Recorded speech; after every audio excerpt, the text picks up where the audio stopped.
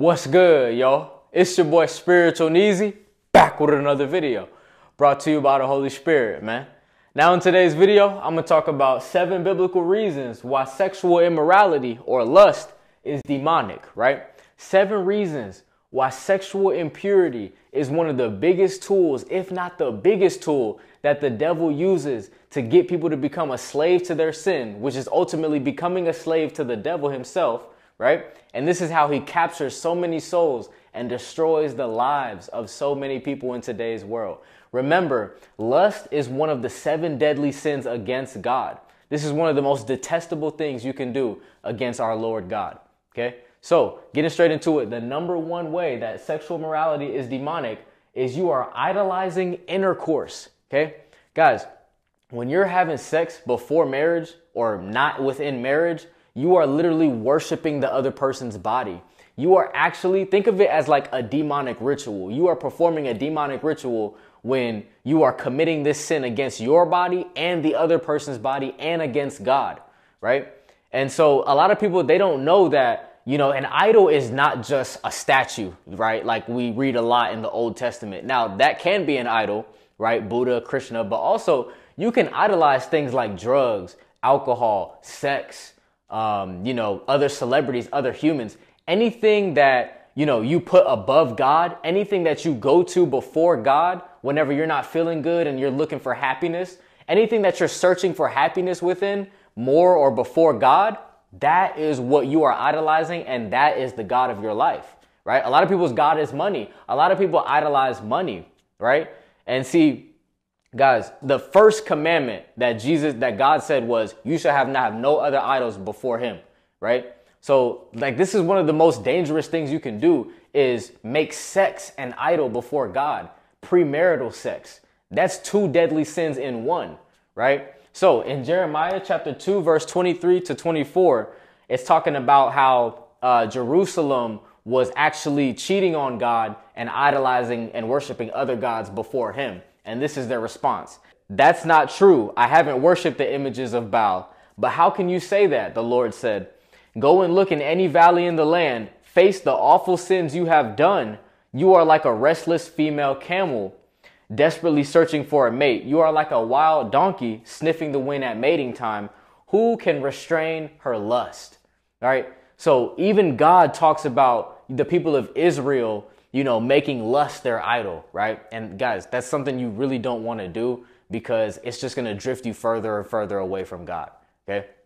So the second way that this is demonic is it is degrading, right? So you are degrading your body anytime that you lay in bed with someone that you're not married to. And a lot of people, they set their mind to have sex with somebody and they do it and they think that they won. They think that they're winning now, but no, you're not winning. The devil is winning every time that you lay down with someone you're not married to, because you just went against God. You just hurt God's feelings and just made the devil rejoice. Every time that you be sexually immoral, every time that you fall into the lies of the devil, that you should just go fulfill your pleasure, that you should just go gratify yourself, that you should just go get your rocks off just because that's what your flesh wants to do. See, the devil wants you to follow after your flesh. So when you pursue somebody for sex because of your evil fleshly desires, you are doing what the devil wants you to do.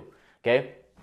And in 1 Corinthians chapter 6, verse 18, it says, flee from sexual immorality. All other sins a person commits are outside the body, but whoever sins sexually sins against their own body. So when you lay down with someone else you're not married to, you are sinning against your own body. You're defiling your own body and the other person's body that you're worshiping, that you're having sex with, okay? Remember, sex was created by God for marriage only, right? Like I remember when I was like younger and I heard a girl say that she was waiting until marriage to have sex. I used to look at her like she was like lame or weird or like she was lying. But that's exactly what the devil wants you to look at those people like. Like little did I know those women were actually doing what God wants them to do. So don't fall under the lie that that's like too crazy or lame to wait till marriage to have sex. No, that's what the devil wants you to think. God intended sex to only be for marriage, right? Remember, like we live in a world full of lies. So anytime that somebody tries to do something that's, what God wants to do, you're going to be looked at as crazy. You're going to be deemed weird. But that's because the devil has deceived this whole world, right? So, and that's what it says in Hebrews chapter 13, verse 4, that, marriage is, sex is for marriage, and let not the marriage bed be defiled, right? So sex within marriage is not evil. Sex without marriage is evil, right? So the third way that sexual immorality is demonic is it makes you just a number, right? So guys, indulging in sexual immorality without repentance, it's going to strip you away. It's going to strip you of your God-given purpose, and it's going to drift you away from God. It's going to literally make you just a number. You're going to lose your purpose. You're going to lose the reason that God put you on this earth when you make sex your God and you're so, infatuated with that sexual immorality, right? And here's biblical evidence of this. 1 Corinthians chapter 10, verse 8 says, Paul writes, "We must not take part in sexual sins as some of them did. In one day, 23,000 of them died because of their sin," right? So peep how it always, groups these sexual sinners into numbers. Like, we don't know these people's names. We don't know what they did besides commit this great sin against God. Like, they literally turned into a number on this scripture, right? Nobody knows their name. And also in 2 Peter chapter 2, verse 5, another example of this, it says, "And God did not spare the ancient world except for Noah and the 7 others in his family. Noah warned the world of God's righteous judgment, so God protected Noah. And when he destroyed the world of ungodly people with a vast flood, God condemned the cities of Sodom and Gomorrah and turned them into heaps of ashes. He made them an example of what will happen to ungodly people." So peep how it said, destroyed the world of ungodly people. It didn't name those people. No, we don't know any of their names. We don't know anybody's name that died in the flood. We don't know none of them. It's because they were a slave to their sin. So they were not important enough to even be named in the Bible. So they were literally just a number. Do you see how this works? Like, you are literally turning yourself into a statistic, into a number when you do the will of Satan. And then, but if you were to follow your God-given purpose, if you were to, deny the flesh and follow after God, God is not going to let you just be a number. He's going to lead you and guide you to fulfill your purpose in Christ so that you can actually make an impact on this world, right? See, in life, you have two choices. You can either do your will and die just a number, or you can do the will of God and make an impact on this world and actually be somebody and actually, leave a legacy behind for others, right? So the choice is yours, okay? The fourth way that lust is demonic is self-gratification, right? So it's all about, feeding your evil pleasures. It's all about using people. It's selfish, right? When you're, indulging in lust, sexual immorality, you are literally objectifying somebody else. You are degrading, somebody else. You're looking at them as an object and not the human, the beautiful creation that God created them to be, right? You're not looking at them like they're fearfully and wonderfully, beautifully created like God said every human is. You're not looking at them like that. You're not looking at them through the lenses of God, through the lenses that God would want you to look at them through. You're looking at them through the lenses of the devil. You're looking at them through the way that the devil wants you to look at people, like an object, like a sex object that you could just use for yourself and your selfish gain. Okay. So in Galatians chapter 5, verse 16, it says, "So I say, walk by the Spirit, so you will not gratify the desires of the flesh." Now, why does Paul say this? It's because when we gratify the desires of the flesh, this is going to lead to death, spiritual death, and death in the end, separation from God. But see, when we walk by the Spirit, this is going to lead to life. This is going to lead to us fulfilling our purpose. This is going to lead to, the desires of our heart and also living with God in the afterlife in the kingdom of heaven. Okay. So the fifth way that immorality is demonic is it is the matrix agenda, right? This is one of the biggest agendas that's pushed in the world, demonic agendas, right? All the billboards, all the ads. You can't even get on Instagram or any social media app without seeing something lustful, right? Isn't that crazy? See, the devil does this on purpose. And why do you think Pornhub is free? Why do you think you have so much easy, quick access to, sexual immorality and adultery online? It's because the devil wants you to, he wants you to indulge in it. He wants you to, exchange your soul for that quick dopamine hit. Because that's what's happening when when you're masturbating, right? You're exchanging your soul for that quick 5-minute, 10-minute pleasure, man. It's just not worth it, bro. It's not worth giving up your purpose for that quick fix, okay? Because I'm telling you, you can't do both at the same time, bro. Don't let the devil make you think that, you can do the will of God and you can fulfill your purpose and get that quick fix, get that quick dopamine hit that's defiling yourself. Don't let the devil fool you, man. That's a lie from the pit of hell, okay? So in Revelation chapter 12, verse 9, it says, "And the great dragon was thrown down, the age-old serpent who is called the devil or Satan, he who continually deceives and seduces the entire inhabited world," right? So this is biblical proof that the devil, he is, the mass influence on this world.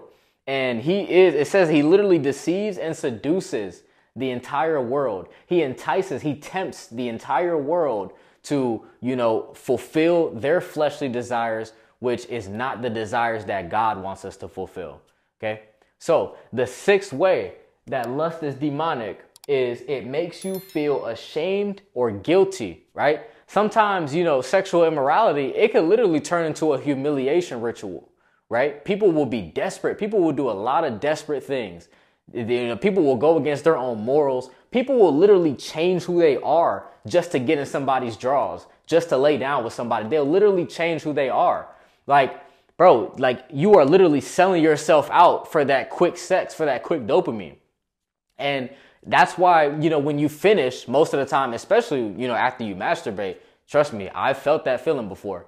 You literally feel worthless. You feel like you just drained yourself. You feel spiritual death, You feel ashamed, guilty of yourself, guilty of your actions, That's exactly what it feels like.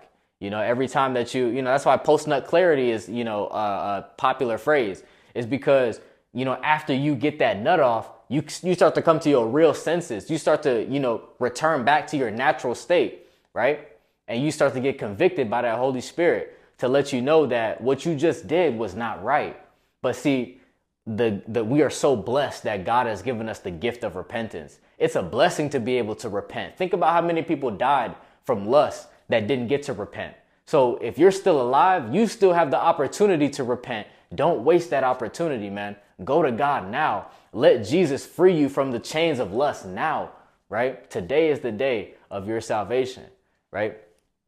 So, and also in Proverbs chapter 14, verse 34, we see that it says, "Being right with God makes a nation great, but sin is a shame to any people," right? So sexual sin is a shame, and that's why you feel ashamed afterwards most of the time, right? So the seventh way that lust is demonic is you are doing the will of Satan, right? You are literally doing what the devil wants you to do. You are participating in one of the biggest agendas that the devil has created and put on this earth and cursed humanity with, right? And we know that this is the will of the devil because it's literally the opposite of the will of God. The will of God says in 1 Thessalonians chapter 4, verse 3, it says, "It is God's will that you should be sanctified, that you should avoid sexual immorality, that each of you should learn to control your body in a way that is holy and honorable, not in passionate lust like the pagans who do not know God," right? So the pagans, the people that don't know God, as Paul describes, are the people that indulge in their lust, right? So if God's will is for you to abstain from lust, then that means the devil's will is for you to participate in lust.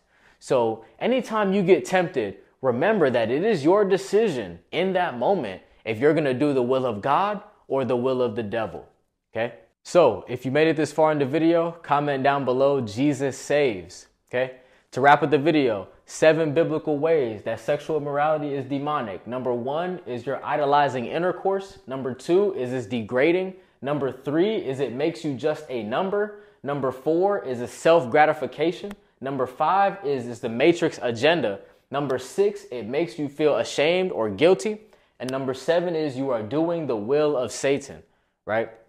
So guys, just be careful every time that you get tempted. remember, God is not going to allow you to be tempted more than you can bear. Just run to Jesus. Jesus can save you. He can free you from the chains. He could make you free. You know, he could give you that freedom from the devil, right? He could remove that dominion that the devil might have on you. He could break down any demonic stronghold, okay? The Bible says, with man, it might be impossible, but with God, nothing is impossible, okay? So I hope you guys enjoyed the video. If you did, make sure you smash that like button and subscribe. Also, if you're feeling led to donate, I do have my links down below in the description. Anything and everything is greatly appreciated. I love you guys so much. Until next time, it's been your boy Neezy. I'm out, bruh. Peace.